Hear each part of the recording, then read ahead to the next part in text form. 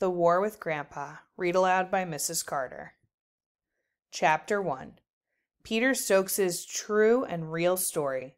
This is the true and real story of what happened when Grandpa came to live with us and took my room, and how I went to war with him and him with me, and what happened after that.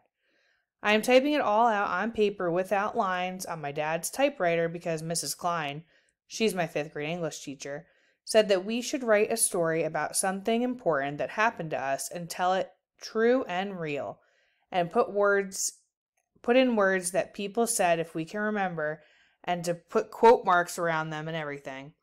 She also said to keep the sentences short. Looking back on how I began, I can see I'm doing terrible already. The first 2 sentences took up almost half the page. My little sister, Jennifer, just came in and asked me what I'm doing, and I told her. She told me to put Pac-Man in my story and maybe Wonder Woman. She watches reruns of every afternoon on Channel 6. No, I said. Why not?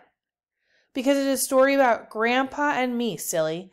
Not some made-up thing like on TV. Could it have a horse in it? She asked. Jennifer loves horses a lot. She cuts pictures of them out of magazines and tacks them up on the wall in her room. No horses. A magic fairy? No. I bet it's going to be a stupid story, she said. Jennifer was wearing a Pac-Man cap, her Superman t-shirt, a jeans belt that said jeans on it, and sneakers that said left and right on the toes. She looked like a walking billboard. It is going to be a great story, I said. How does it begin? I don't know. That's what I'm trying to remember. That's what I was trying to remember when you came marching in. I think it should begin with me, Jenny said, because I found out Grandpa was coming to live here before you even knew about it. Good idea, I said. And put in the story that I'm very beautiful with long blonde hair and lovely blue eyes. I just did. Now you'll have a good story, she said. Chapter 2. The Beginning. I like to read stories that have lots of chapters that are short, because it makes the book go faster and you can always find your place. So you can bet my story is going to have a bunch of teeny tiny chapters. It really began when Jennifer came into my room with that look on her face that usually means she knows something that I don't. That's one thing Jennifer likes best in life. A secret. Not that she is so good at keeping secrets. She is no good at all in that department.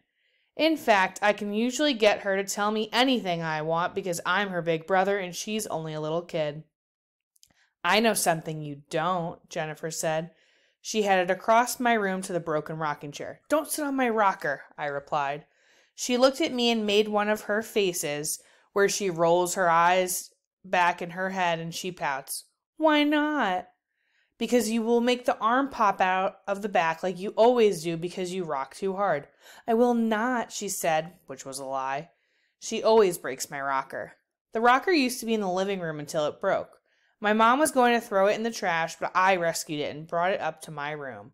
One of these days, my dad says he will glue the arm really solid so it won't pop out all the time. Jennifer was standing right near my rocker. Don't even touch it, I said before she could.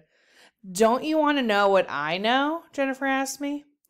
I already know everything you know and a whole lot more, I said. I picked up the book on my bed like I didn't want to talk anymore and pretended to begin reading. It's about Grandpa. I kept on reading. Grandpa Jack.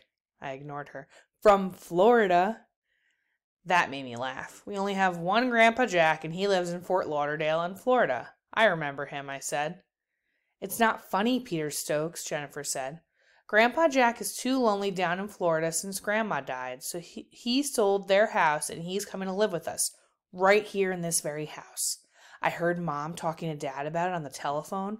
We're supposed to cheer him up, you and me, because his leg is hurting him a lot and all, and he's very sad about Grandma. Grandpa's coming to live here? I said. Yup, she nodded. I'm glad, I said, and I was. I like Grandpa a lot. But I don't get to see him much because he lives so far away. For once you found out a good secret, Jenny, I said. That's not the secret, she said, putting her hand on her hip and posing like a statue or something. Where do you think his room will be? I don't know. Upstairs on the 3rd floor, probably in the guest room. She smiled and put her tongue between her teeth so it showed. Oh no, she said. That's where you are going. Me? Yup. She smiled at me because I was groaning out loud. You mean Grandpa is getting my room? I can't tell you, Jennifer said. That's the secret.